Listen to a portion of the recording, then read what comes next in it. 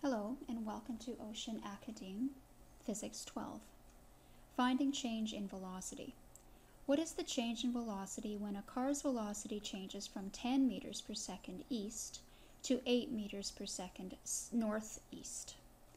Okay, well first we need to do a diagram. So the first velocity is 10 meters per second east. So straight east. And this is 10 meters per second. Now because we're dealing with change in velocity, we don't put our vectors tip to tail. We actually start it here at the origin, and this is our 45 degrees because it's northeast. That's 45 degrees, and this is 8 meters per second.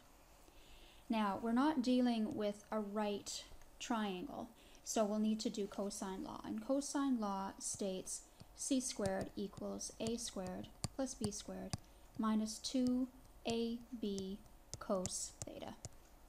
So filling this in, c squared equals 10 squared plus 8 squared minus 2 times 10 times 8 cos 45. So multiplying this out, we determine that our c equals 7.1 meters per second. So that's what this side is, 7.1 meters per second. Now that's the magnitude of the velocity. Now we need to determine what the direction is. So I'm going to use sine law.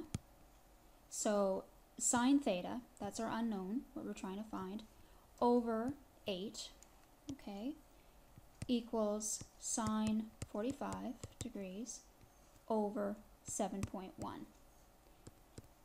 Multiplying this out and taking the inverse, we determine that our angle is 52 degrees, and it would be north of east.